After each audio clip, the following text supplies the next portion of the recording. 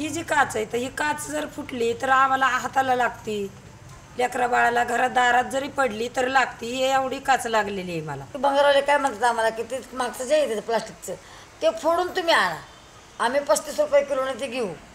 तुम्ही घेता खरं, पण ते जर बरं आम्ही एखादा बल्ब फोडायला गेलो आणि डोळ्या जर आमच्या उडलं ते आंधळ व्हायचं काम आहे ना. न लवकर फुटणारी काच अशी त्यांनी बल्बाला टुपला वापरावी आणि त्याच्यासाठी एक पिशवी तयार करावी, त्याचे पॉकेट तयार करावं आणि जर फुटलं तर त्याच्यात नागरिकांनी टाकून ती पॅक करून द्यावं.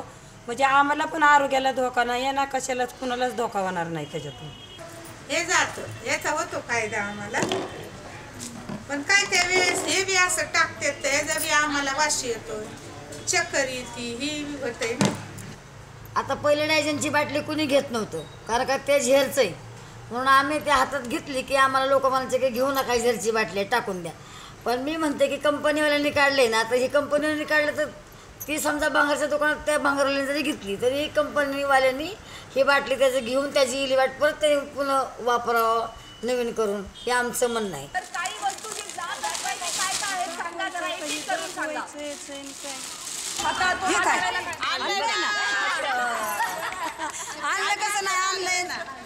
आणायचं कसं नाही हे बघा आगीच येतं तर काय कामाचंच नाही. मस्त हे वापरतात लहान पोरांसाठी, पण हे चालणारी वस्तू नाही. परत एक दिवस जर ठेवली आता ते काढणार आणि ठेवणार, एक रात्र घरात राहणार, दुसऱ्या दिवशी आमच्याकडे येणार.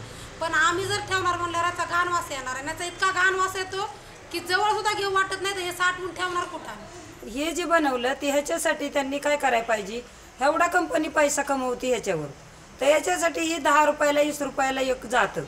तर ही मोठे मोठे लोक पैशावाले सगळे घेतात ह्याला, गरीब लोक कुणी घेत नाहीत, वापरत नाहीत. तर येळातून 4-4, 5-5 वापरतात. तर एक येळात त्यांचे 50-100 रुपये खर्च होतो याच्यावर. तर ही कंपनीवाल्यांनी कागद बी द्यावा पॅड संग, त्या बायका फुकट मागतात. तर ही फुकट थोडी येतं, ही मेहनत लागते ना ह्याला. 1 रुपयाला एक आहे किंवा ती 10 रुपयाला जर वस्तू असेल तर त्याच्यावर अजून तुम्ही 12 रुपयाला जरी केली कंपनीवाल्यांनी आणि त्याच्या संग पाकिट दिलं, त्या पाकिटमध्येच टाका म्हणून नागरिकाला सांगितलं, तर आम्हाला त्याच्यात घाणीत हात घालावा लागेल, आमच्या आरोग्याला धोका होणार नाही. दुसरं आहे की ह्या म्हणतात तसं दुकानदार पण घेत नाही. काही ठिकाणी दाखवा, मॅगीचं दाखवा जरा. हे घेतात का तुमच्याकडे?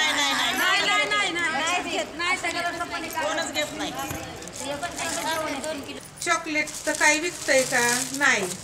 हे असं चहाच्या पत्तीचं, मॅगीचं, चॉकलेटचं तुम्ही अशा ह्याच्यात देता येईल.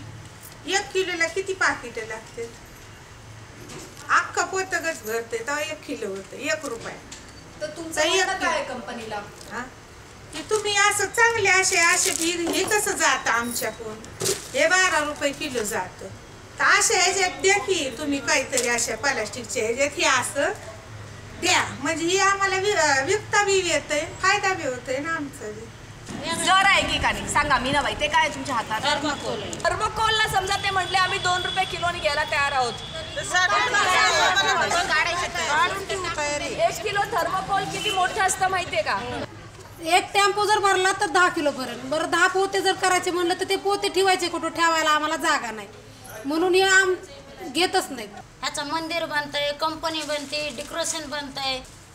कारण आपल्याला फायदा नाही हे आपलं नाही बघायचं, कंपनीवाल्याला फायदा आहे. त्याने अशीच कंपनी त्याची राहू द्यावा, कारण ह्याचं वजन कमी म्हणून आम्ही जास्त किंमत मागतो. त्याची कंपनी राहू द्या, फक्त आम्हाला भाव द्या. हे तुम्ही काढायचं असेल आणि 2 रुपये किलो समजा रेट मिळतही असेल तर तुम्हाला अजून कशाची गरज आहे हे काढून घेण्याची? जागा पाहिजे, जागा पाहिजे. परत हे साठवणार मग हे नेणार कसं? तर आम्हाला टेम्पो बिम्पो असं काहीतरी वाहन पाहिजे की ते आमच्या जागेपासून दुकानापर्यंत घेऊन जाईल.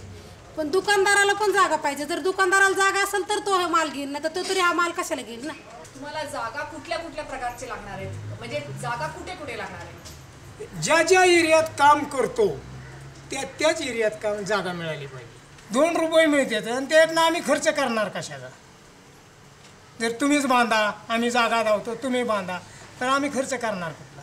कारण आम्हाला कमाई 2 रुपये आणि महागाई 10 रुपये. कशाने करणार आम्ही? तर त्याकरता कंपनीनं किंवा कॉर्पोरेशननं करून दिली पाहिजे. सगळं गोळा करू, पण त्याला जागा बी पाहिजे. ते जागा दिलं तर शेड बांधून द्यायला पाहिजे. कुणी कॉर्पोरेशनने देऊ का कंपनीवाल्याने दिले द्यायला पाहिजे. तर आम्ही ठेवू जमा करून. ठीक आहे, पण हे रुपया असल्यामुळे 2 कंपनीनं बनवलंय तर हे कुठल्याच ह्याच्यात जात नाही.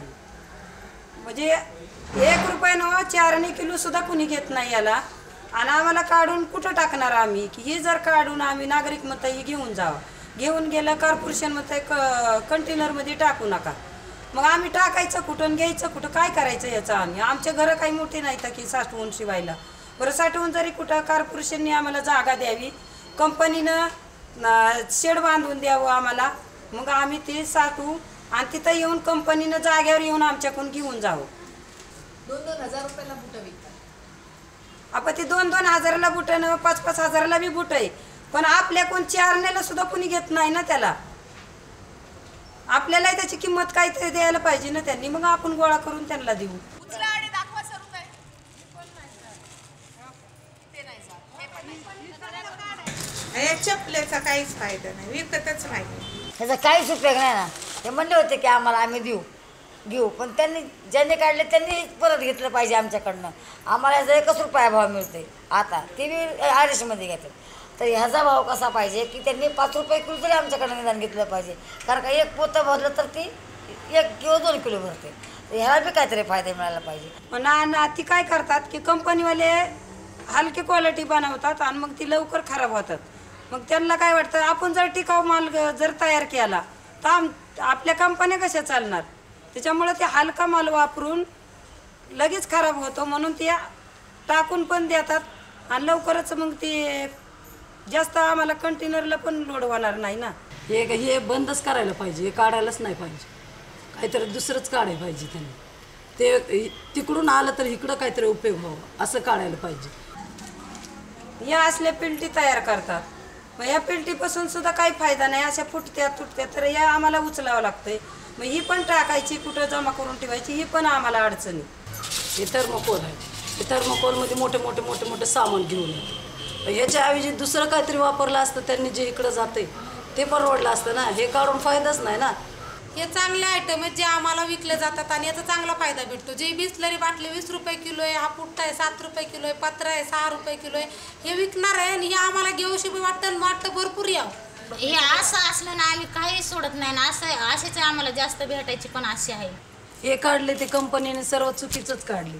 याचा पुढं पण काहीतरी उपयोग झाला पाहिजे असं काढायला पाहिजे होतं. ते पुणे शहराला किंवा आपल्या सगळ्या शहरामध्ये घातकच येते. जर हे नाही उचललं, कंटेनर भरले, कंटेनर कॉर्पोरेशन तरी नेऊन कुठं टाकणार त्याला. ह्याचं काहीतरी इली वाट लावली, ज्यांनी काढले त्यांनी इली वाट लावली पाहिजे त्याची ना.